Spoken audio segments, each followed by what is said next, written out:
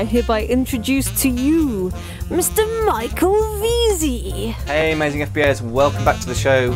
And today I want to talk about something which I don't think is being talked about enough, and that is to acknowledge the reality of what you're dealing with Amazon, right? Now the first thing I want to say is I don't want to be all negative, and that's not what I'm about. I'm about a reality check. Reality is actually not a negative thing. If you deal with it in the right way, it will actually mean you win real wins, right? So not in your head feeling good about life for 3 months and then it all goes, you know, pear-shaped, but actually, you know, winning long-term, making real profit, making a real active, genuine, sustainable business and a genuine, sustainable change to your entire life, right? But the cost for that is being willing to deal with reality, not the fantasy that you would prefer to have, right? So the first thing I want to say is it's positive to be realistic, right? Realistic has a bad name sometimes. A lot of styles of coaching and selling Amazon courses are a little bit too happy for my taste, and not because you shouldn't be positive. Yes, positivity is very important, confidence is very important, and maybe typical Brit, I could do with being more positive and more confident. I'm absolutely sure that's true, right? Having said that though, I think getting in touch with reality with a business like Head On is a great strength. So caveat to one side, let me just say first of all that Amazon is treating me well at the moment. So I've recently sold, just with one product alone, I had sold 81 units yesterday at about a 30% margin, which isn't amazing, but it's pretty decent. And then on Cyber Monday, I sold 103 units of that. I think we sold, I don't know what, 700 units or something in a couple of weeks. So that's good. I've got product landed. I've just had the UPS guy collect some stuff. 10 packages of a brand new product with a brand new business that's going off to Amazon UK. So it's all happening and I'm happy and I'm enjoying it, and it's great being an Amazon entrepreneur, right?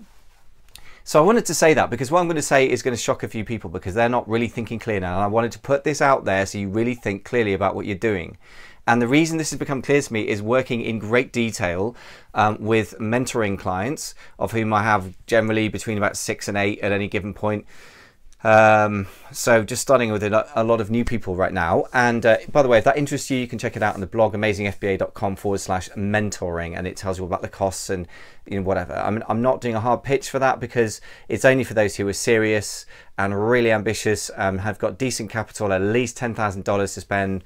I think probably more these days on capital, on inventory alone, I should say. So I mean actual products, in addition to advertising costs, and then in addition to any costs they spend on training and stuff. So here what I'm saying is for serious people, but even those people, some of whom are very, very intelligent. I mean, you know, I've got members of the mastermind also who have some delusions, I believe, about how Amazon works, and some of them are dead intelligent. I've got 3 members of PhD, 3 members of the mastermind with PhD, so they're doctors of philosophy or whatever.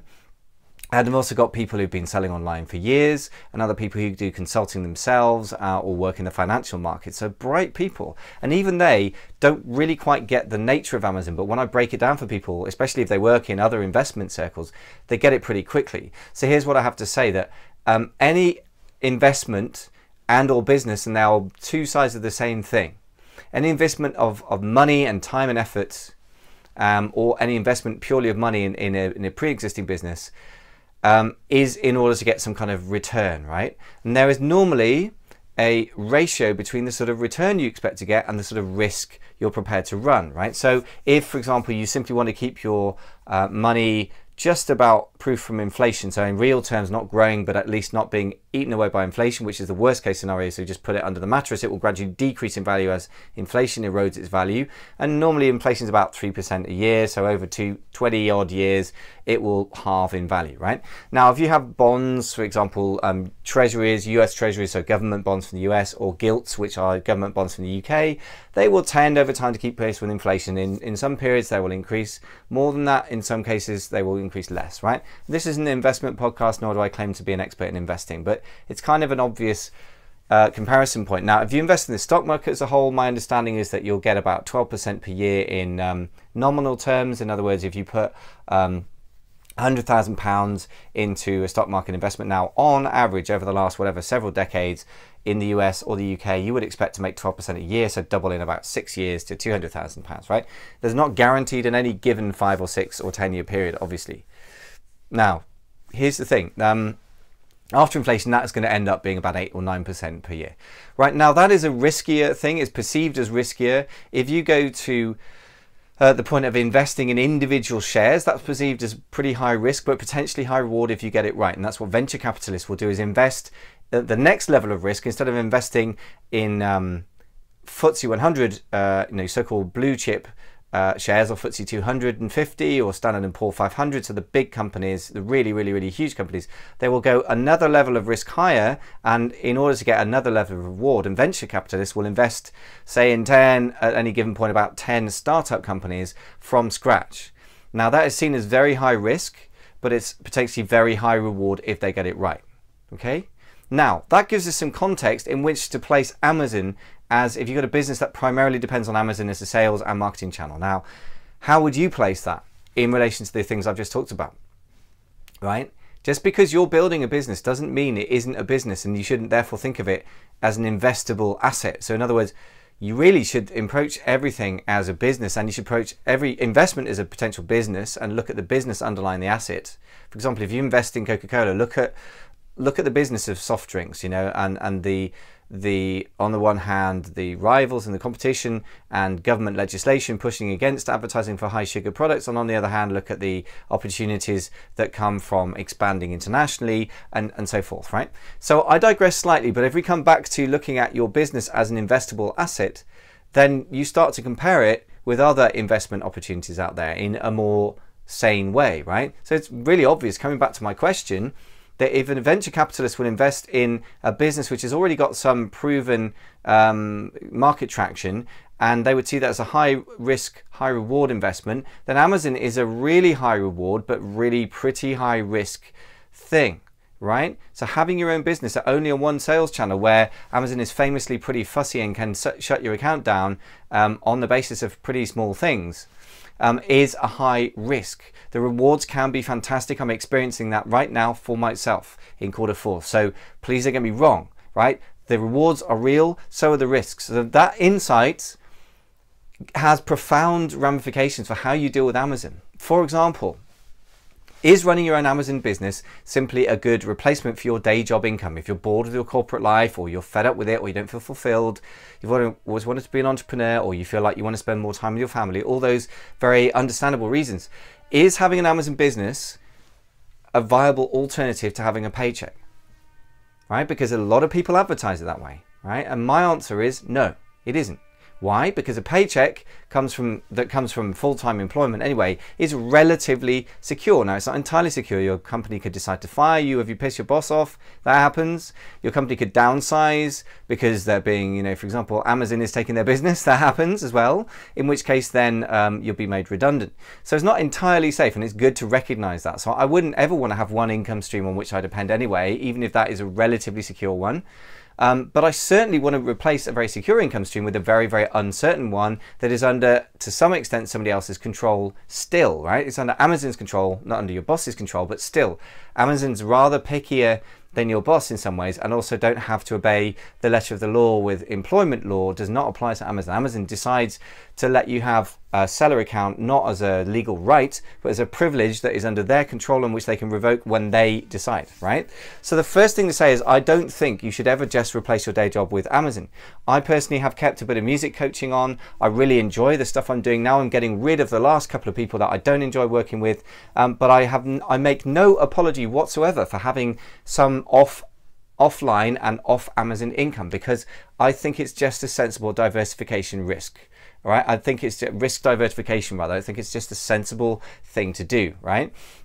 Also, obviously, I earn a lot of my money online now from Amazon, which I'm lucky enough to do, but also some from the podcast. Now, podcast is very, very linked with Amazon, but it's not the exact same thing, right? I'm just in the process also of exploring working with other people, helping get their products to market as well. So I'm gradually diversifying my income streams. I have a bit of property as well, not very much. Again, I'm not a property guru. I'm not claiming expertise in that, but it's another string to my bow, so that if one income stream packs up, I have at least got other ones that I can use in the worst case to live on, but in the best case at least to keep bringing capital into my life so that I can redeploy that as well.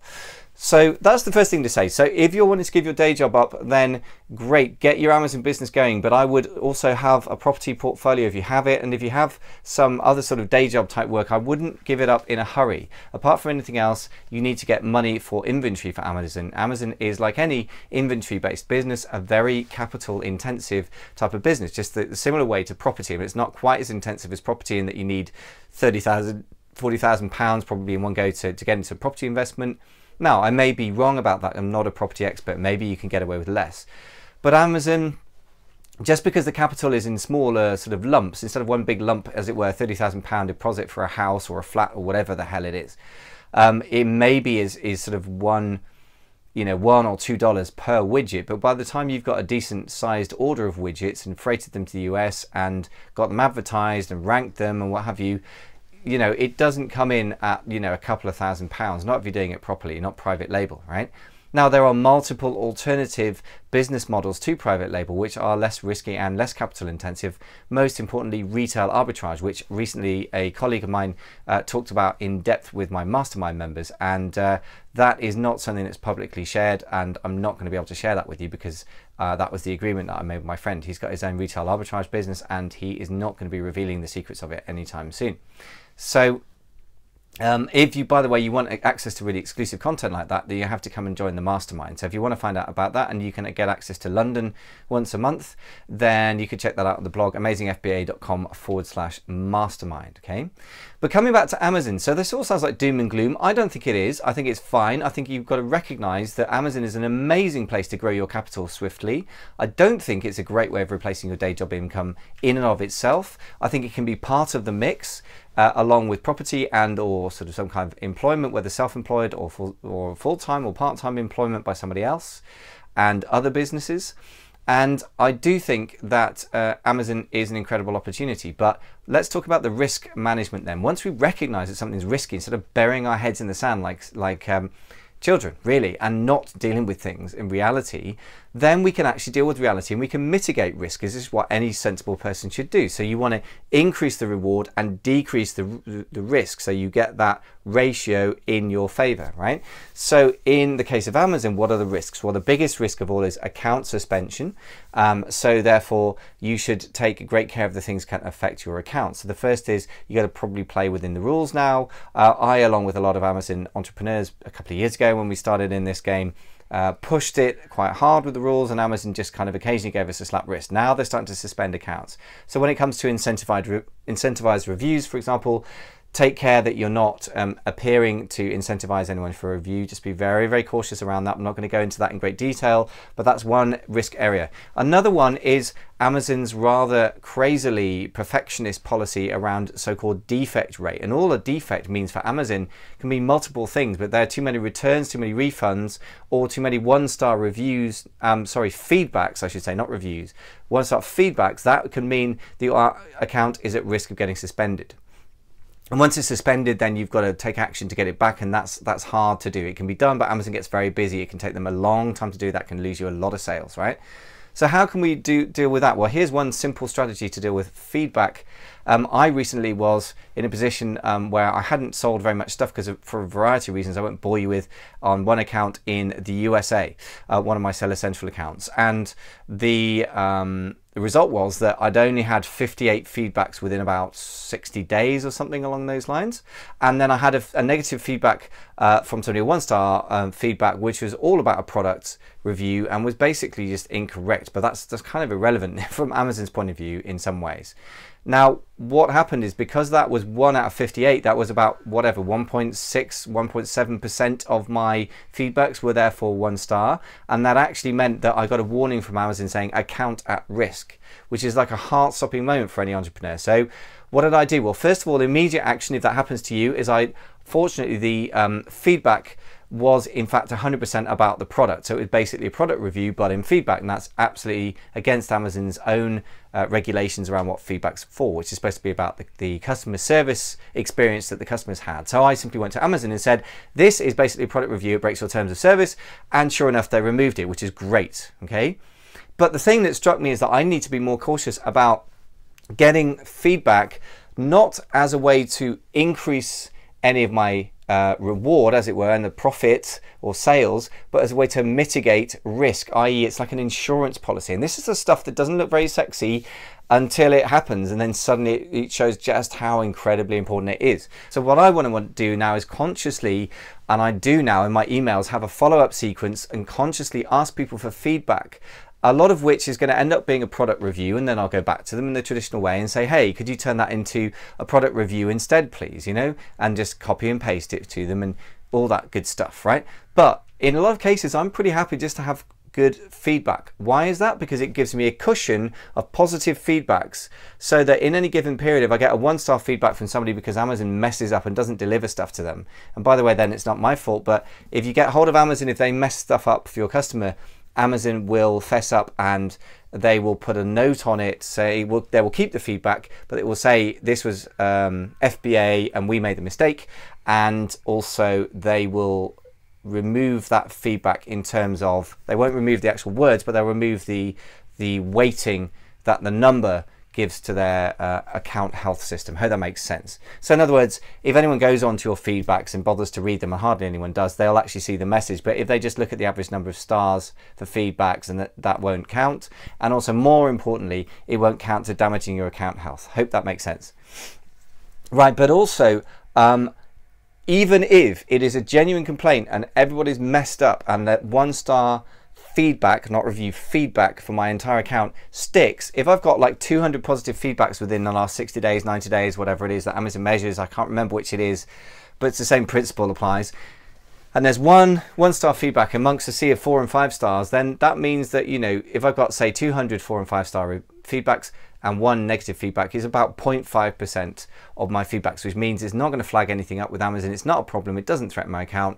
Just continue as normal, right? So that is one very, very simple way that we can mitigate the risk. And there are other ways as well, which I'm not going to detail all of them, but that is one thing that struck me from very recent experience, a very, very concrete and very real thing that struck me, just how vulnerable we can be as Amazon sellers. But once we recognize that, we could do 2 things that are really, really appropriate. So I'll wrap up with this, a recap of what I've been saying. The first appropriate thing is to recognize we are dealing with a very high reward, but pretty high risk way of making money, and that's fine, but put it into an appropriate mix of other ways of making income, such that you have a balanced portfolio of investments, if you like, or businesses or income streams, whichever way you want to look at it. And the second thing is, once we recognize there are risks, we need to find out what are they and have a plan to mitigate them, i.e. to reduce them as far as we can. And once you know what the risks are, you can get a plan in place and you can reduce them a great deal. And then you can start to reduce the risks while keeping great rewards. And that is when you are really looking at a fantastic opportunity, right? If you want to know more in detail about all these things, I can't possibly go through everything right now, then it's the sort of thing you need to discuss in detail. It could be that you want to get yourself over to the mastermind. So once again, I'll remind you, it's amazingfba.com/mastermind if you can get yourself to London once a month. I would say it's for you if you're based in the UK, but actually we have a couple of people in the mastermind. One of whom comes from Luxembourg, and another person comes from the south of France. They're both British, or at least part British, but they both make the effort and they combine it with other things and go and see things in London as well. London's obviously an amazing place to see people and to take in a show or cultural event, or to do business for that matter. So up to you, whatever works for you, but whatever you do, just keep yourself informed about the really important things and the realities of Amazon, and you will be in a great position to make absolutely the most of this still incredible opportunity. Thanks, guys. Speak to you in the next show.